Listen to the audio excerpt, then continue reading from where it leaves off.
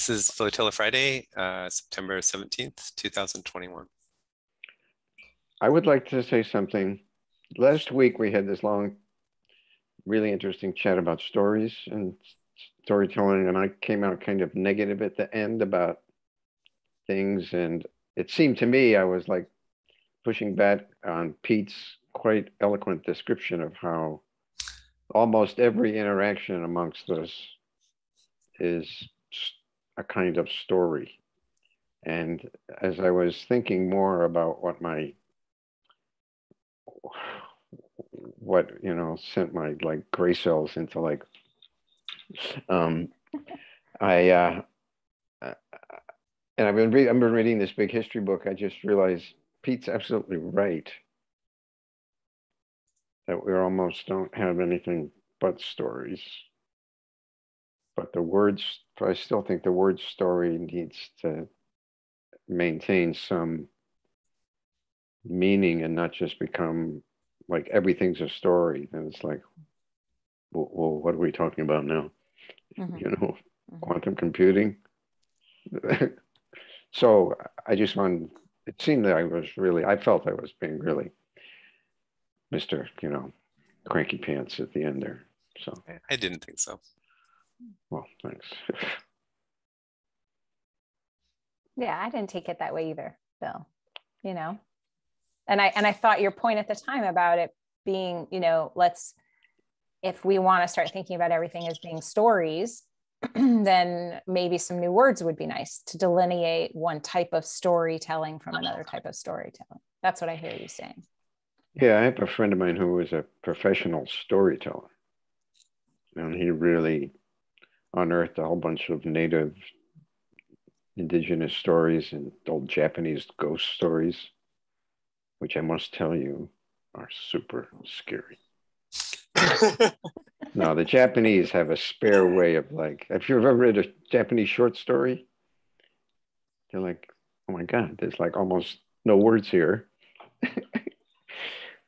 But so there is a thing that's storytelling that, if you're in front of a judge and you get your hand raised, yeah, I don't think we're going to, talk about Cinderella here. I think.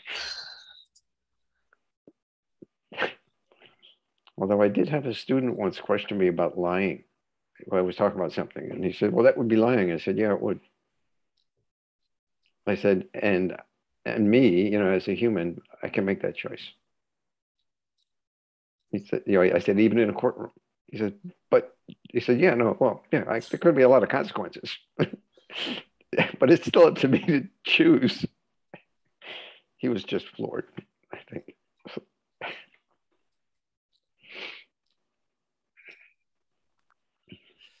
That reminds me of our last president, who did a fair amount of lying, but a lot of what he did was actually just say whatever he thought he sounded good or felt like saying at the time, or something like that. So they weren't even lies.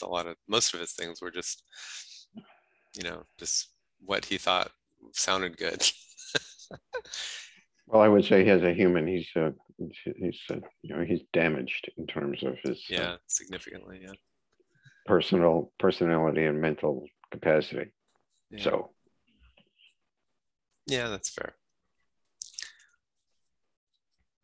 So Google auto-captioned the YouTube video and translated it to 108 other languages, which blows my mind. Oh, wow. What YouTube video are we talking about? Last week's Flotilla Friday call. And then it broadcast it to the world and sent it into outer space. Just I don't know about that. to let the vehicle that's just passing Pluto going, I don't know, man. I think we should take a left. The other weird thing, the other weird thing is that, the first time I loaded it is 0 views, viewed 0 times. And I'm like, okay, so Google has just proactively translated it to, Azerbaijani, just in case somebody wanders by and goes like, dang, I wish I knew what these English people were saying, And I made a list of them. I didn't post the list on the chat. I'm looking at all these, there's language codes in there I don't recognize, because I'm pretty good with my language codes, the first top 50 or whatever like that. And I know what that is because I've been around the internet for a long time, but I'm like, that's a language, so I like dig into the captions and like, yep, it's a language. While I'm thinking about it, let me post this list of languages. So I wanted to ask Wendy, did you want to say any more about this little thing that you said we need to look into? Well, yeah. So my question, thank you for asking, I guess. Like, it's a good thing to explore just that. I think my question, if people aren't familiar with that particular company, is to ask what people's impressions are of holochain, blockchain, the new infrastructure that is trying to be built. Vincent and I talked a little bit about this yesterday. I also met with Zeke this week. And he and I talked a lot about holochain after we both wanted to connect after last week's call. So that was good. And I'll be talking to him again later today. And then in between, I met this person, Molly Sargent, who's who's working on this project, QuizNet. So it just raised all these questions for me, and having not having a technical background in these areas, it was more, it can be a 5-minute conversation. We don't have to make this the cornerstone of today's conversation if that's not of interest to people. But I'm currently asking the questions of what are really the differences, what's emerging, and ultimately, do people feel like, because it's really kind of seems to me like a new infrastructure being built for the internet, do people feel like some of these competing projects will have to figure themselves out? Like, can we have competing projects or not? Because it's going to be a new infrastructure, or will one kind of emerge as the winner and we'll all build on that? So I was just kind of a philosophical, maybe more conversation than a technical conversation.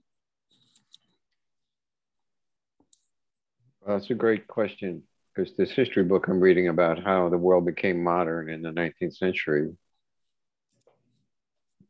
I'd mentioned this to Pete the other day, but basically what we've done in the 19th century is take the ideas, the kind of Enlightenment and Adam Smith and all these kind of capitalist, liberal, market-based ideas, and thrown away all the other stuff that those people said about human welfare, and decided that, we'll just do markets. Right. So now I have like sleep apnea, and I have to I have to do some stuff, but now I can't get any equipment because there's like a supply shortage. And, so the whole thing is like, yeah, it works great till it doesn't work at all, Yeah.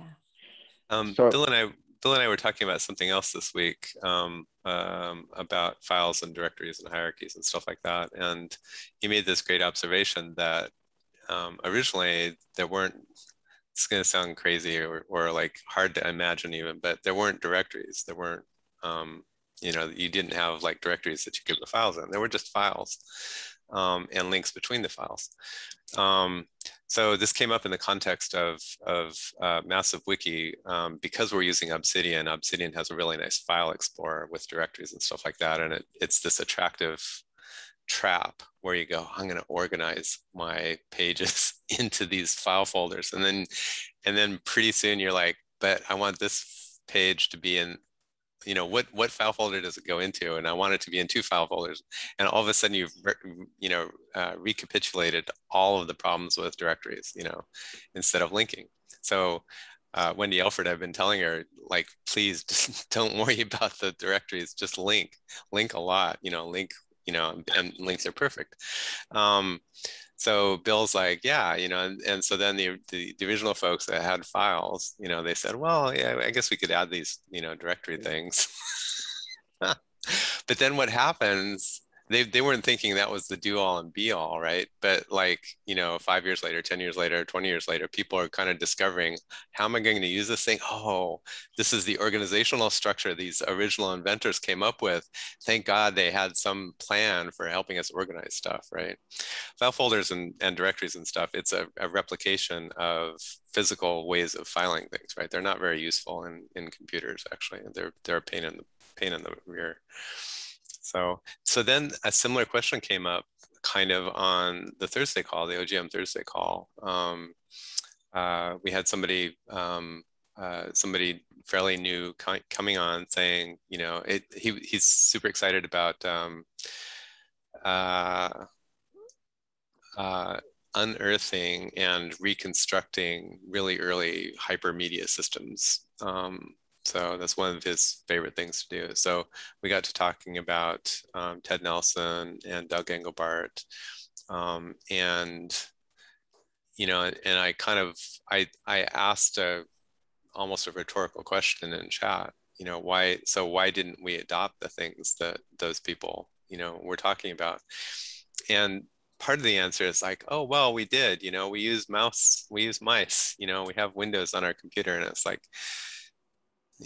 Doug was talking about the social computing and the way people like enhance their intelligence together, right? And the takeaway after 60 years or whatever is like, I can use a mouse and I have Windows on my computer. It's like, we totally missed it, So there's this weird thing where people invent the future, or people talk about inventing the future, and then the people who try to understand it after that come up with the simplest, smallest, understandable thing, and that's the thing that we get stuck on. Society gets stuck on these really easy to conceptualize hacks that were part of the original invention but weren't the point of the original invention at all.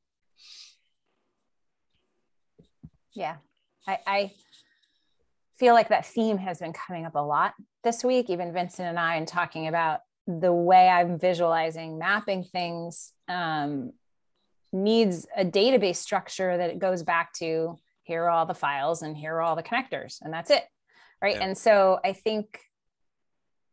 I guess if we're going to circle back around, or my mind is circling back around to blockchain, holochain, those things, right? Do you guys have more of a technical perspective on it? Do you feel like it's all heading in that direction again? Like, is that what we're saying? Is that more and more people are recognizing that technology, as good as it's been and how it's even though it's enabled all these wonderful things, that these components have been missing in it for long enough now that it's almost like the thorn in our side. We need to kind of revamp and figure this out. Is that kind of, or am I saying, does it resonate? Or I don't know. I don't feel like it does. The takeaway that I have is that social adoption, like adoption of complex things. Actually, sometimes the things are just too complex. So Ted Nelson has a really beautiful vision of how to interconnect information with Project Xanadu, and he has some cool kind of databasey kind of information representation things that he did in there, and there's a few things that are really cool, like transclusion is really cool, and two bidirectional links is really cool. But I feel like when we went to implement stuff, we either took the too hard way to do that. So the people trying to invent Xanadu were really beating their heads against the wall for like 20 years, or too easy. It's like the takeaway is like, oh, we could do hypertext, and then we could do HTML, and then we got lots of broken stuff all the time. We don't have transclusion really. We don't have bidirectional links. So the takeaway I've got is that, or another one, Doug Engelbart had a vision of people working together, and kind of a hypothesis that if you got people grooving together with technology intermediating some of the hard parts of grooving together around information, then you could amplify human intelligence, multiply human intelligence, right? So some of those things, some of the things that Doug or Ted talked about are kind of just pipe dreams. And some of them are pipe dreams that kind of inform what you should be looking for into the future. And we're unrolling that really slowly. It takes decades and decades to kind of unroll the possibilities that they were kind of imagining. And then another thing that happens is we implement what they invented rather than working on the solution that they were inventing towards. This is another thing that happens. This is a classic product design thing. It happens a lot in software. If somebody comes to a developer and says, I know exactly what I want. I have this problem. I have the solution. I've thought this through the solution in my head. This is the solution. And there's an old art and science that we used to use called requirements analysis, which I think is called something else at this point. But requirements analysis is going, okay, that sounds like a really cool thing, and I get how that solves your problem. Tell me more about the solution and the problem. And the requirements analyst, what she does is takes apart the problem into the real pieces of the problem. She doesn't really look at the solution that the person came up with because it's going to be crap because they're not a product designer. And then they go back with a team and they actually design a better solution than they had. That it's a constant thing that people express problems as solutions. So there's kind of the same thing that happens where Ted Nelson or Doug Engelbart were expressing in meta a couple levels up or something like that. They were expressing a problem and they had a solution. It's not the only or the best solution necessarily. But then we implement it like it is. Like that's the thing. You know, we get on this holy grail track to the solution rather than expanding the problem statement better. So you had a question there, you know, blockchain, holochain, whatever, blah, blah, blah. There's the blockchain a bit is a solution looking for a problem. There is a problem of decentralization, decentralization and federating information and you know, privacy and security and all those kinds of things.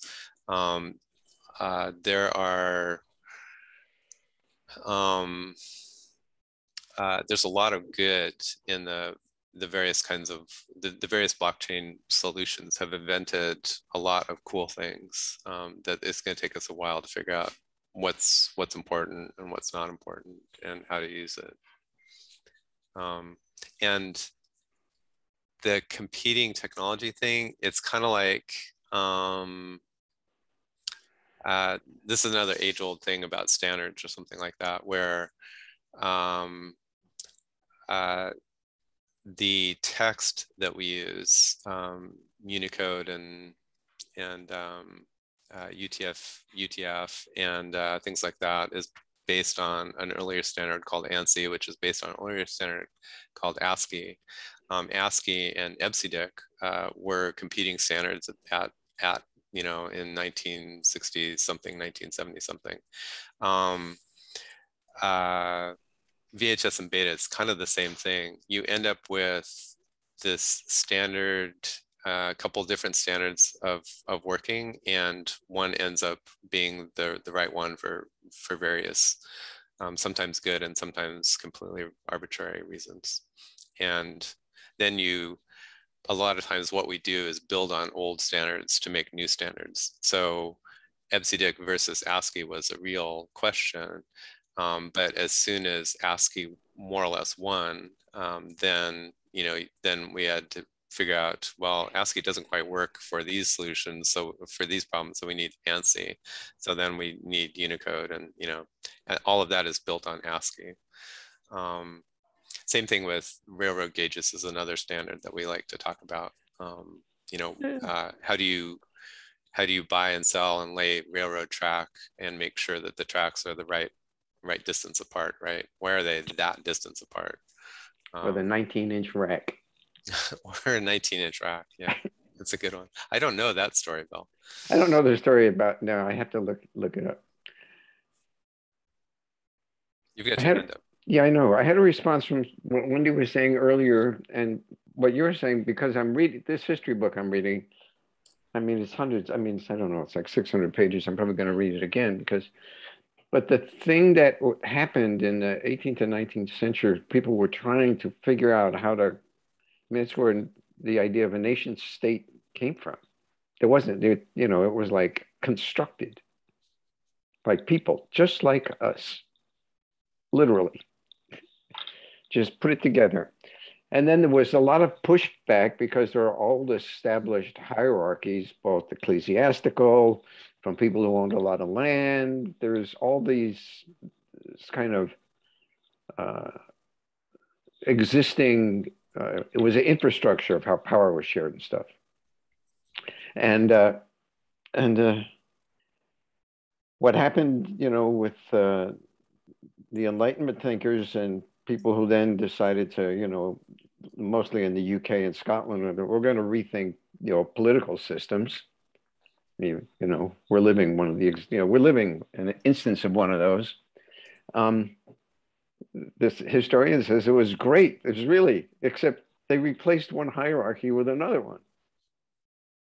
Only it's based on, like now we have this hierarchy in our country, which is like really skewed in this weird money-centered way. And the thing that I've been seeing when I started to get involved with, many of you and even with Kiko Lab and stuff, it's like we're in the position of people from the like 1790s to the 1830s of trying to like redo how we actually organize as humans into workable, sustainable, put together the systems that will allow us to actually live and sustain the planet we live on. Because the existing ones, if we just do more of that, it's just, we know where that's headed. I mean, we can see either the edge of the cliff or the brick wall, or both of them. So I think some of this stuff about, I know I got cranky about like trying to do peer-to-peer, but that's like an experiment. If we decentralized, what would the experience of, living there be like? And I think partially the push in blockchain and some of the pushback, there's a company here in Austin that actually manages borrowing and lending in Bitcoin and stuff. And it's called Unchained Capital. And I met one of the owners a long time ago. And he just said, this is going to change the way you think about ownership. Because, it's not tied to you. Like, if I go to the bank, somebody like, does something weird with my bank account, I can usually prove, yeah, no, that wasn't me. In the blockchain, it's like I better have enough either multi-signet, whatever I need to prove something. But that system takes away or changes how we look at ownership of some of these things. So I think we're really, I don't know, we're in a very formative stage of trying to figure out if we're not going to organize in these, capitalist, money-driven, power-driven hierarchies, how are we going to organize? I think that's, well, that's it for now. You're muted. Thanks, Bill. I have a short story. Maybe I don't know how short it is, but anyway, so I got into a clean NFT marketplace, Hika Nook, which is a lot of fun. I always love falling into new marketplaces that aren't like overly manipulated yet, I guess. And HEN isn't yet. So it's interesting watching the market dynamics as they start to grow in an early market. But but so I made this announcement on, I sent an email to, I think, the OJM list and another private list that I've been on for a long time. And somebody on that list said, okay, Pete, I get it. I can walk through the steps you talked about, setting up a wallet, setting up a blah, blah, and I could buy one of the pieces that you have, right? Turns out that he was thinking of buying not one that I made, which would have made me tickle pink, but one of the ones that I had bought and have available for resale. But anyway, he's like, so what happens if I buy that thing that you have? And it's an interesting question, and the big NFT marketplaces have answered this question or not answered it for a while. But with HEN, the whole thing, one of the things I did was I went to go out and look at the docs. What does the marketplace itself say about buying and selling stuff? What's actually happening? And it's not documented. The documentation doesn't say anything about the praxis of buying and selling, right? And even the interface, it doesn't say buy this NFT, it says collect this NFT. So I'm thinking about it, and the answer I ended up writing, and I think I haven't posted this anywhere else except this private list. Now I should. It's like, I don't think of it as buying something. I think of it as collecting something. And turns out all the artworks are stored on IPFS. So they're publicly available. They're going to be there forever, probably. And it's not like you can't go out and copy the ones that you fancy, right? You can just copy them to your computer, and then you have the same viewing experience as somebody who's collected it. But what I wrote was, well, when you collect something, it's kind of like you're supporting the marketplace, you're supporting the artist, you're supporting the secondary market where you probably bought it from. You might not have bought it from the original artist. And collecting makes sense. You're collecting essentially the artist's signature of something, and you're saying that I want this in my collection on this marketplace. You're not saying that I want this piece of art, because in the day and age where digital objects are infinitely replicable and are on a kind of a blockchainy thing forever, owning a piece doesn't make sense, right? You're collecting it. You're saying that I'm a collector of this artist, and that's the whole thing. So it really felt like, I had a friend who asked, Pete, what am I buying? And it's like, yeah, that doesn't even make sense when you're talking about digital artifacts. You're curating a collection. That's what you're doing. So that change of what it means to be, participating in a market, and what we used to call buyer and seller means doesn't even make sense anymore, kind of.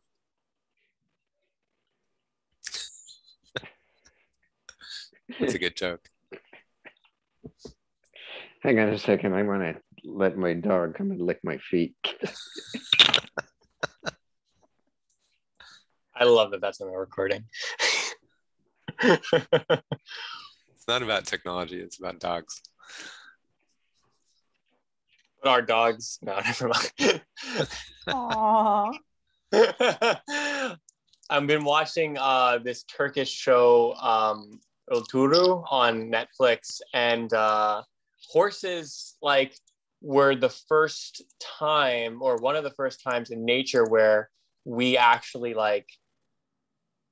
we decided to basically use horses as a technology. As weird as that sounds, horses were an early technology that basically for war, for transporting goods, for travel, and part of our perspective of conquering nature comes from that's one of the first examples of yeah, we can conquer nature. Horses are just another animal that we could use as a tool. I thought that was a really interesting perspective. Along with that, stirrups were a huge, massive invention. They were like the nuclear bomb of the time, because if you're just sitting on a horse and you don't have any stirrups, you can't shoot a bow very well. You're bouncing around on your horse as you're chasing after the good guys or the bad guys, whatever side you think you are on. But as soon as you got a saddle and stirrups, you can stand up enough to stabilize your body enough to shoot well. And it was like this massive, I think it was the Mongols that invented that and just wiped out everybody else who didn't have that invention yet. It's kind of like inventing machine guns or something like that. Saddest story from this big history book is that the reason that the Europeans and the North Americans came to dominate basically the world and deliver how we all dress and all this other is that they just were the best at fighting at war. Yeah. They just generated war machinery that other people were like, the Chinese were like, ruh-roh. We have some work to do here.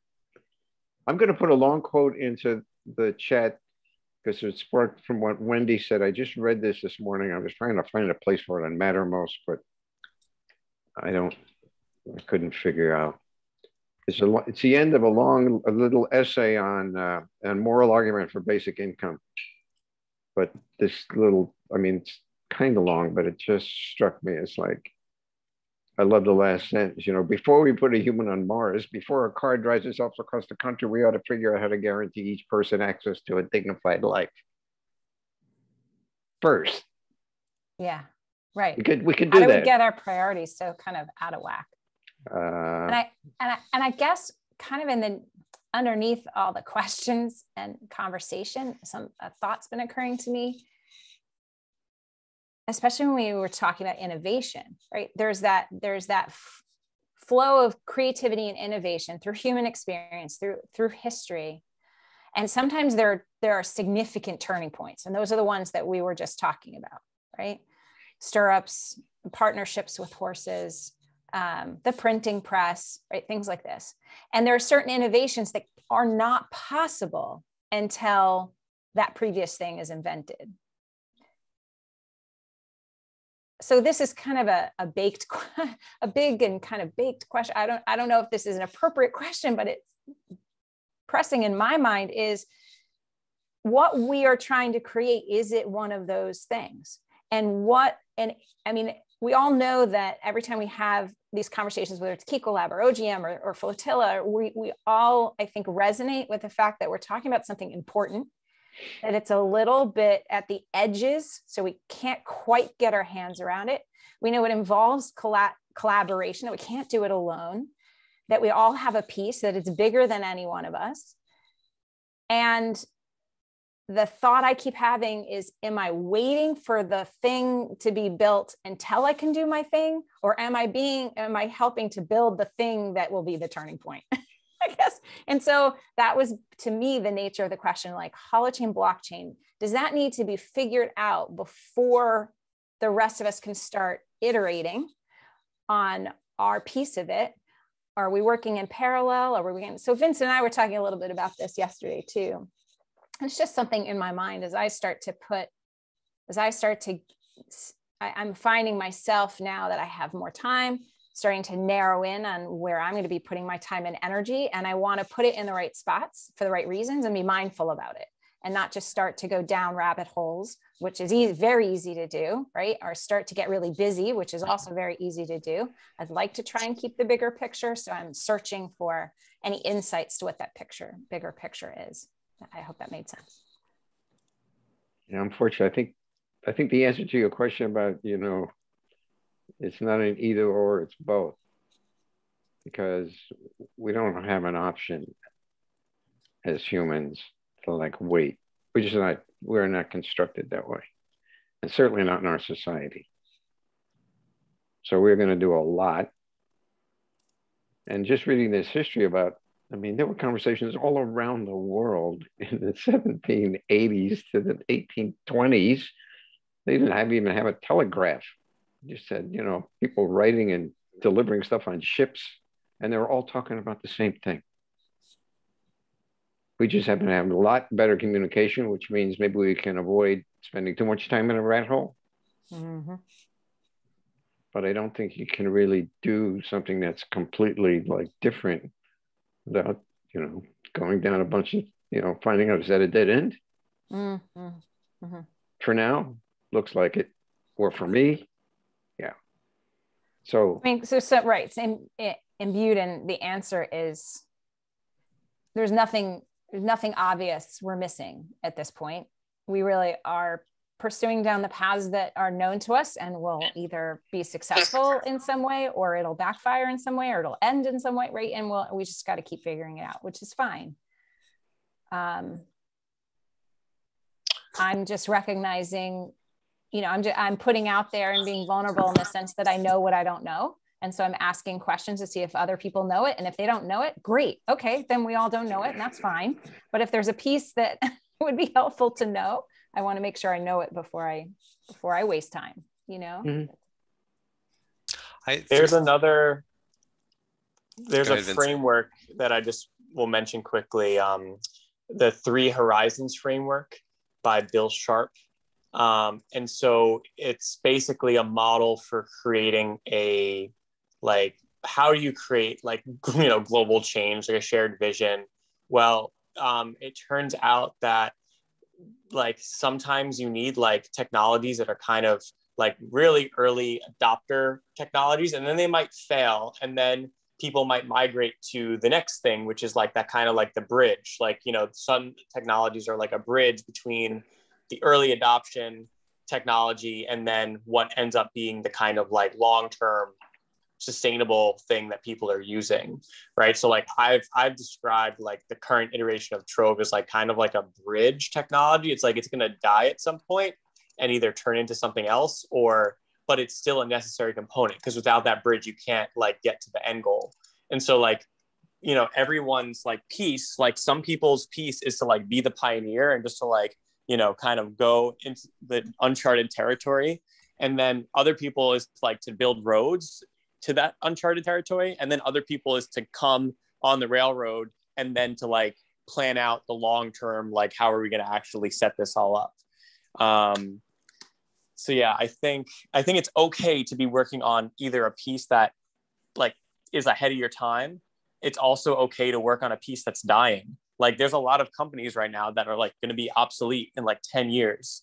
And so what they should be doing is basically they're more efficient right now in the current term. So it's actually better for them to keep operating until we have the road and until we have the new system to switch over to.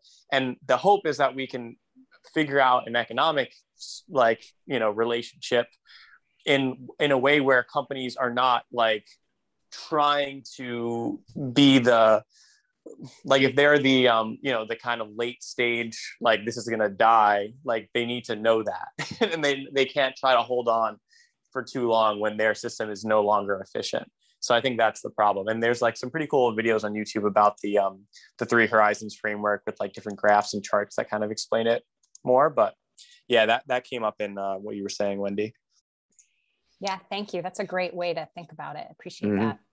that. Another one I think is Innovator's Dilemma, and then another one is Crossing the Chasm.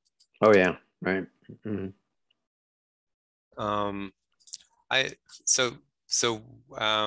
So what, for what it's worth, Wendy, it's stuff like decentralization, all the blockchain stuff. It feels a lot to me like when all of us, when we all invented the internet back in the early 90s. So there was a time before the internet.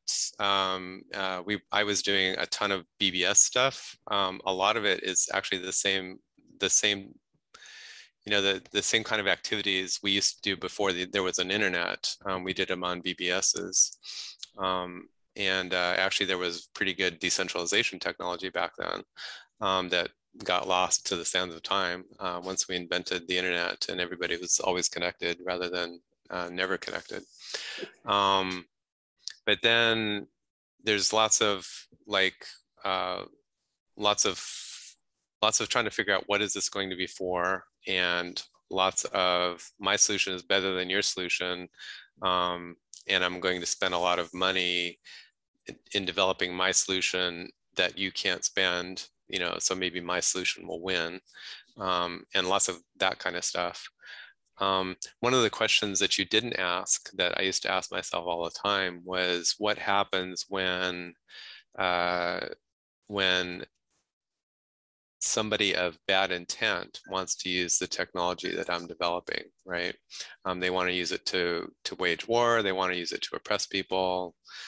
You know, do I want those people as clients or clients of clients, or do I want to figure out a way to thwart that? So I think I loved the way you expressed the questions, and I'm looking forward to going back to the recording and listening to those again, and maybe being able to write something more. But when you're in the thick of it, you kind of have, what you need is kind of a gut feel for what you think works, and the bets that you want to place. So right now, you could make a bet that decentralization is really important. And then what you do is you spend your time. So that's one of the small bets I have.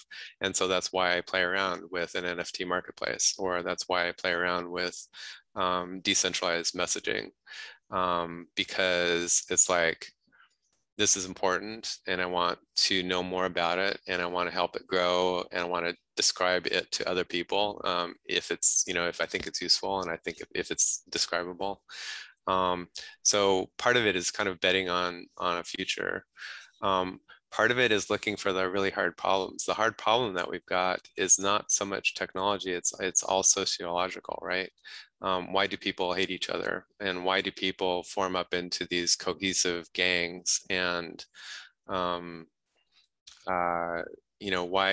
do some people decide that they should lord over other people and get away with it? And what are the big structures? So for me, I guess, having gotten older, the structures where I'm looking for leverage have gotten bigger and bigger and bigger, right? So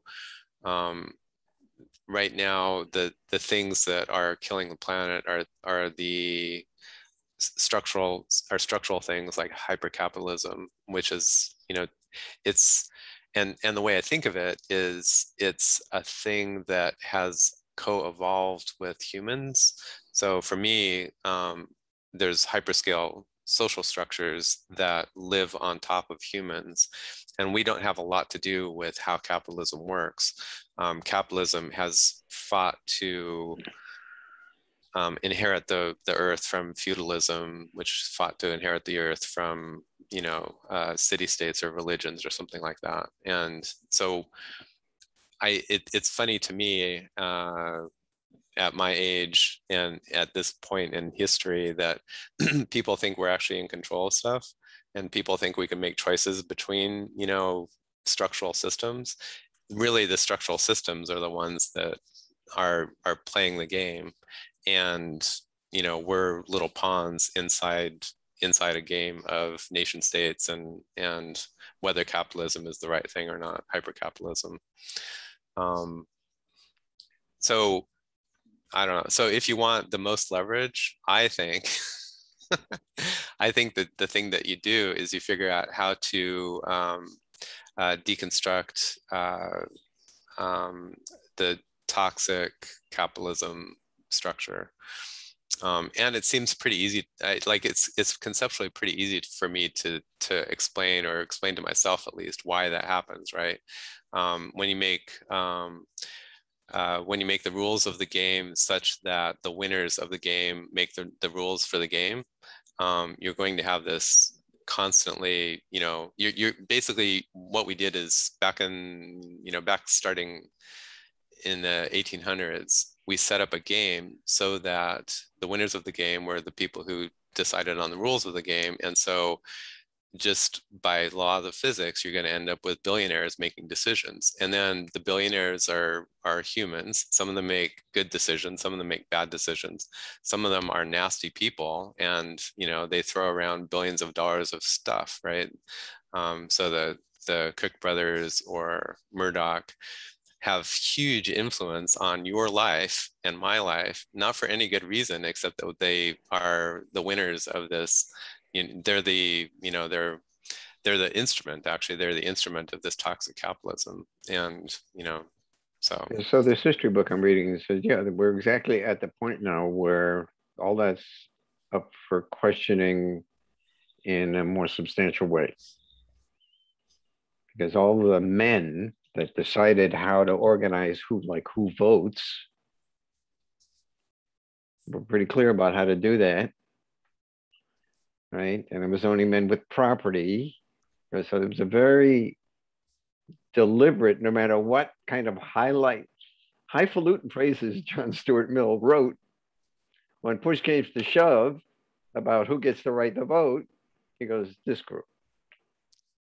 So, you know, we're only human here, but.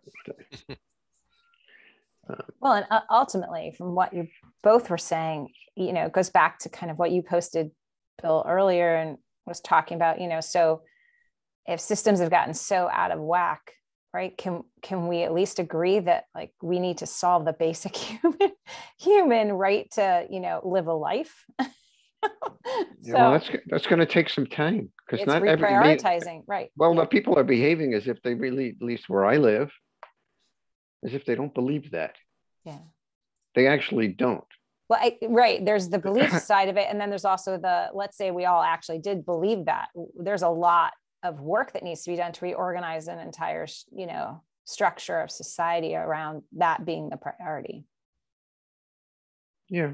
But, you know, people used to, I mean, there were, and there may still be places on Earth where societies like, you know, are run by tribal councils, which may be made up of like it's only men, but actually I think historically that's not always the case. You know, so there is a different way to, I mean, a society or a large group of people at some point needs a way to be able to make certain decisions in the face of whatever, you know. Hey, you know, the lake went dry. Well, what are we going to do now? You know, rather than every person just, you know, go off and find water. I mean, it seems to be, go ahead. Yeah, no, I'm sorry. I was just going to add to that I learned once that indigenous cultures had two kind of governing bodies, and the women were the ones that decided to go to war, not the men, because it included considerations like children and the sick and the elderly and the like, and are we really going to do this or not?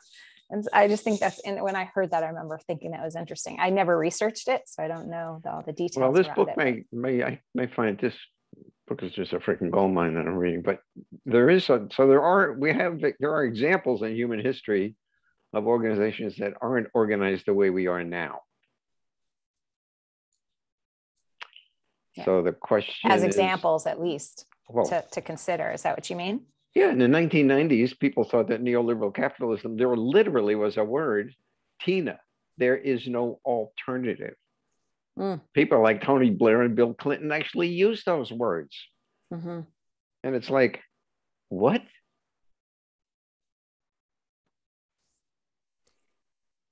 You know, one of the world's most accomplished animal trainers, and especially dog trainers, she writes on her wrist, she goes, I write this in ink on my wrist when I go out with dogs. It's like, I might be wrong. Because, you know, if you're walking down the street, if you have a dog and you're walking down the street and your dog, like, you know, stops or looks, or you go, oh, like, you know, oh, the fire truck came around the corner, you got frayed. You have no idea. You have no, I mean, I have this nice dog sitting there. You have no idea what's going on in their mind. So,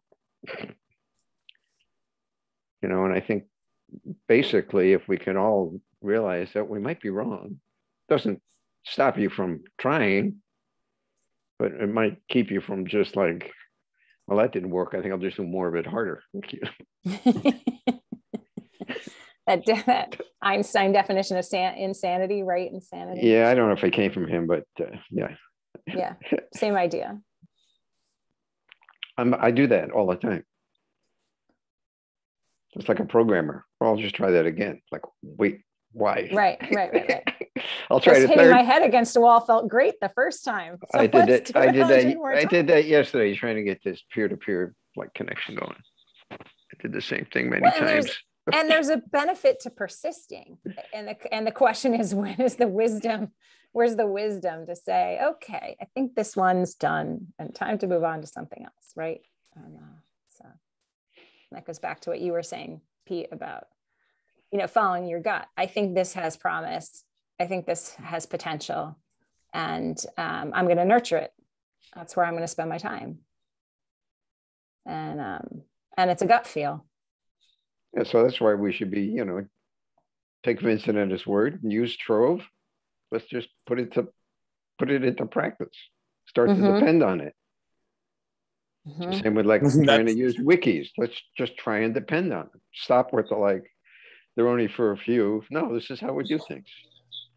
That's why I was actually just asking in the chat. I don't know if you saw it, Bill. I was like, I'm on my phone, so I can't download the chat file, but I was wondering if someone could maybe screen share and just download the file and drag it onto the event page. I did a cool thing with Pete's link chainsaw that I don't know if I don't know. Has everyone seen it? Heard about it. I haven't seen it, but I think you might have shown something recently. I'll share my screen. Sure. Yeah, I think Pete shared something last week or the week before. So basically, you just drag it where it says you can if you save the file and then you where it says click to upload Zoom chat file. Yep. Actually, I don't see. Click that or. It's let's see, all the way on the right, call notes file, automate links. Yep. You have to either drag it there or click to upload and then find the file. We definitely should save this chat stream somewhere. It's freaking gold in here. So drag it, drop it there. Yep. And then if it works, you should see a blue bar at the top in the chat. Yep, so that works. And now it's going to be running in the background. And then I got a nice blue banner there. Cool. So the links are being added. Now, so there's two places this goes now. So if you go to the event page, if you go all the way to the top and click view event,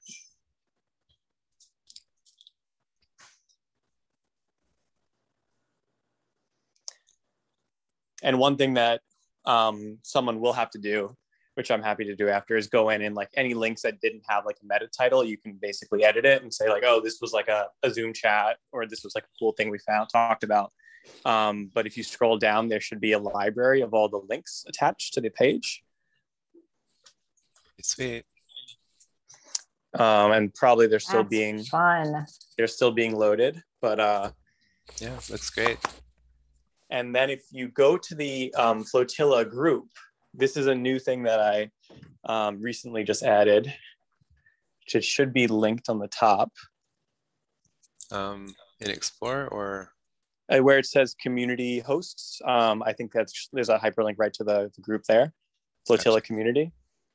So basically, because this event is hosted by Flotilla, all the links are also automatically going to be available in the links directory inside of the Flotilla group. So if you go to if you're looking for a link for something, you can go to links, and then you could choose a source for the links. And so I haven't tested if this works yet, but if you go to events under the source, then it should show all the links that have been added to any Flotilla event in the past. So it says showing links from one Flotilla FTA event.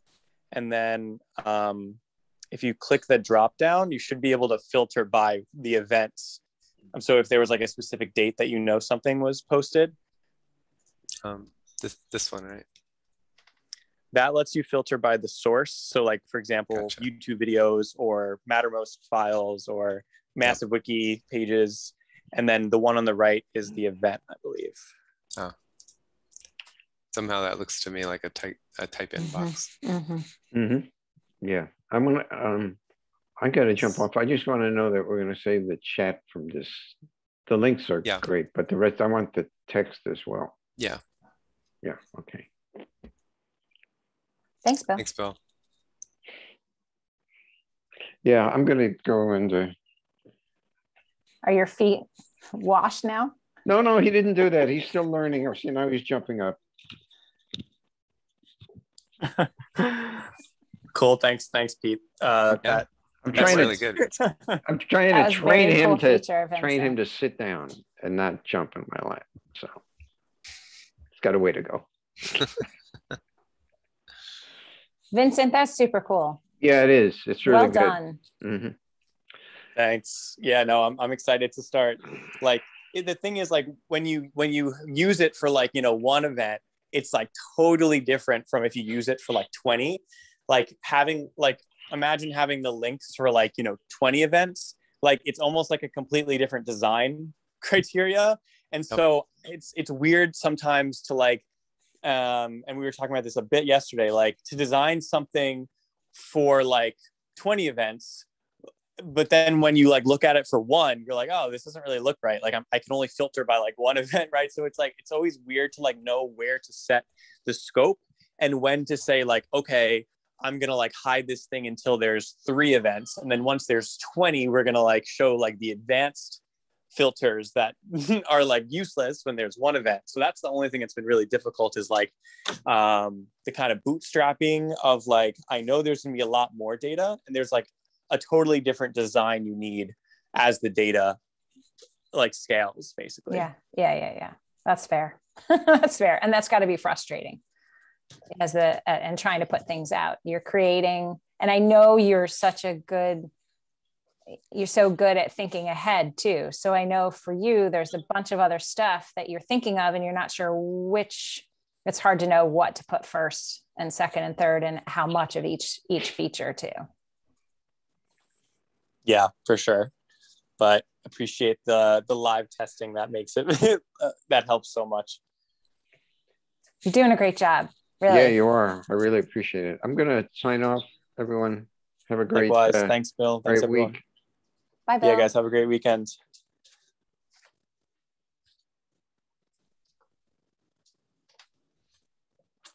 Should we keep chatting or should we fold up the tent and go home? I think I'm feeling pretty complete. Is there anything going on for you, Pete? You want to share? Actually, maybe, I don't know. But I've got another story to tell. Now I feel like an old person telling stories, but another thing to think about is where the technology goes. So I was doing hypertext stuff in the 80s and BBS stuff in the 80s and in the 80s. And then there was this weird thing called CERN and this weird thing called the World Wide Web, which was very, very basic at the time. And, you know, things like HTML. Somewhere around there, I remember, so if you can imagine a time before the internet, when information came in newspapers on the driveway and magazines, and that's pretty much it. That was current information, right? And one of the 3 network news things maybe. But I remember looking in the back of magazines and they used to have like ads. So without Amazon, you know, you'd have ads for ICs or computer kits or, you know, terrariums or whatever, right? And I remember terrariums. That's yeah, right.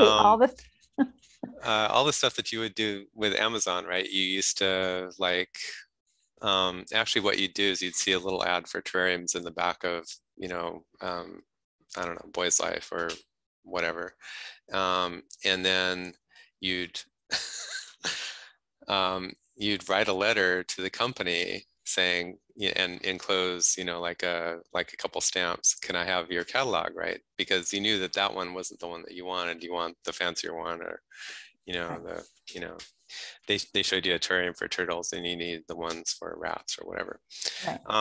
so then, you know, a couple weeks later, a month later, 2 months later, you'd get the catalog, and then you could whip through it, and that was the Amazon experience back then.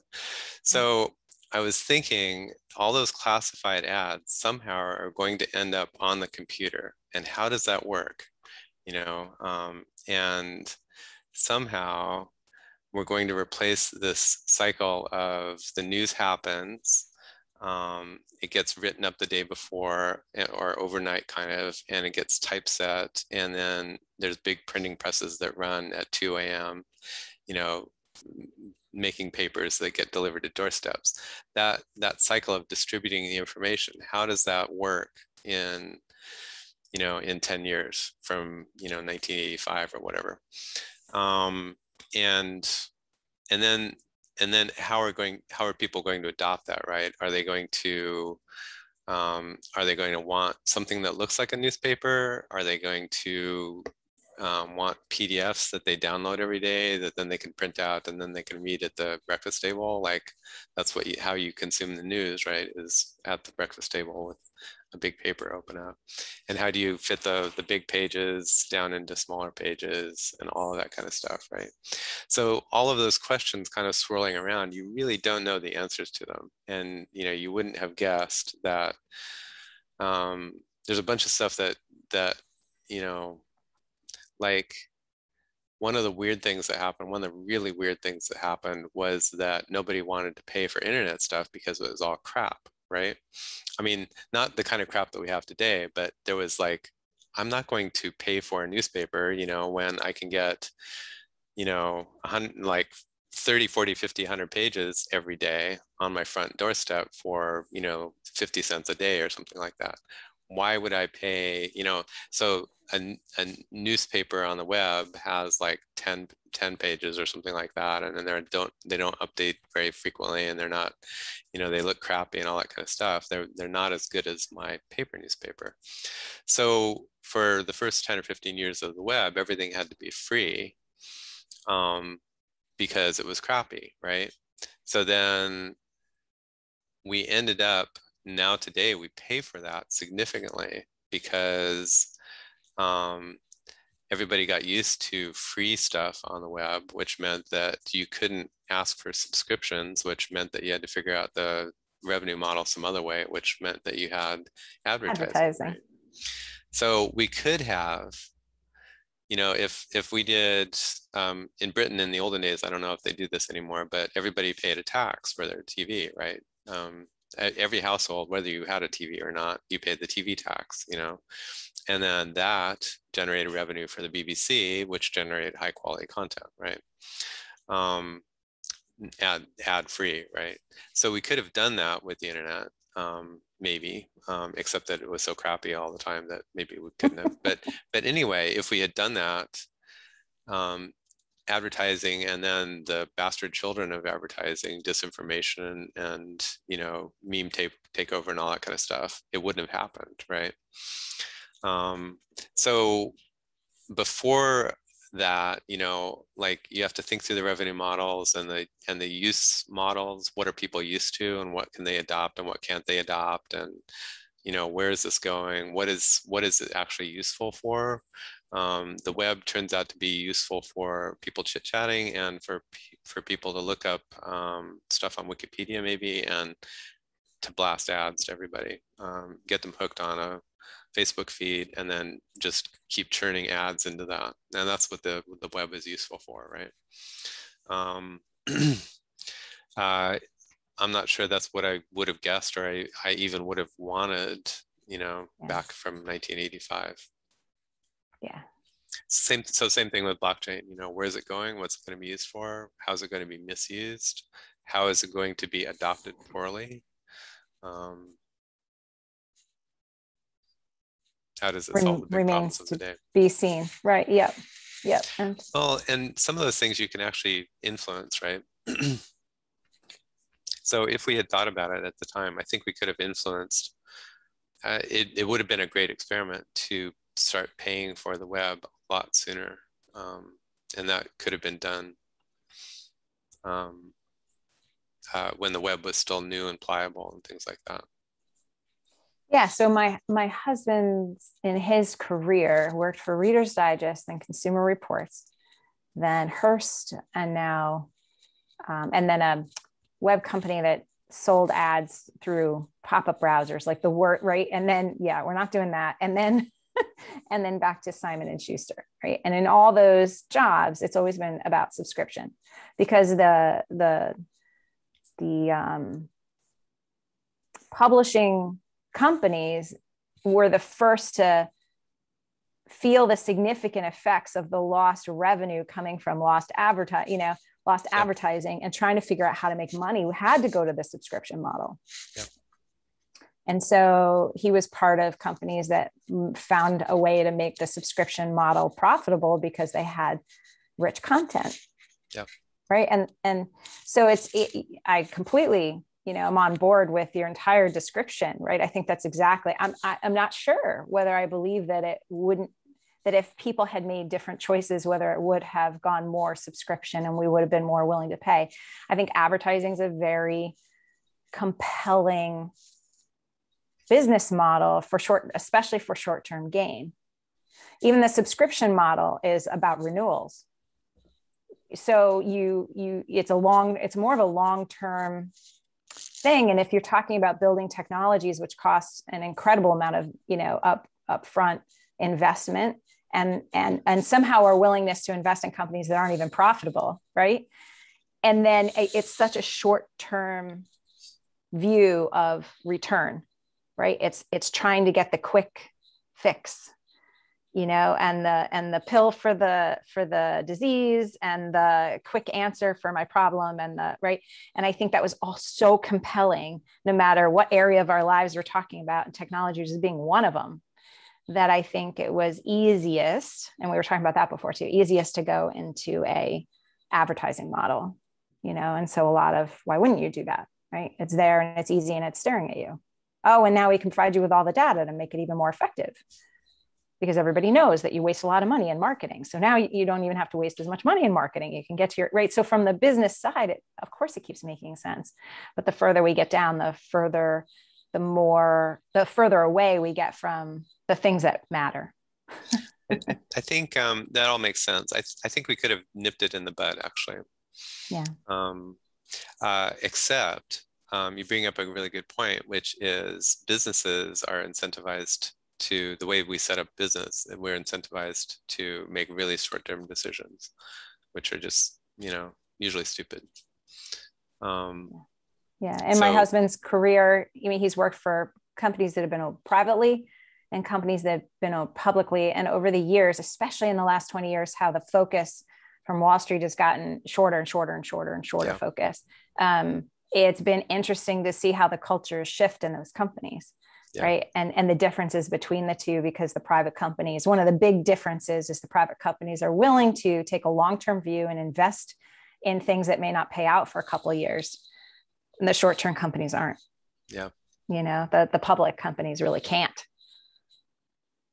And so it just means it forces upon them, even if they don't want it, different decisions, like firing half of their people because it creates a gain for that quarter.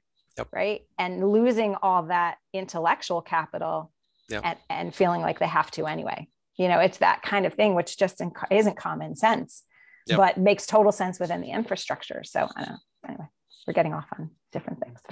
No, I think that's actually, to me, it's all interrelated. That's key, right? Yeah.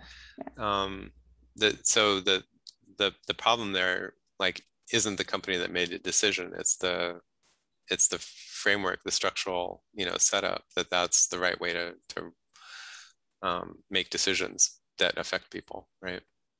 Yeah, and also I think the small little things when we're talking, you just mentioned, we all in some ways have a role to play to push back a little bit too.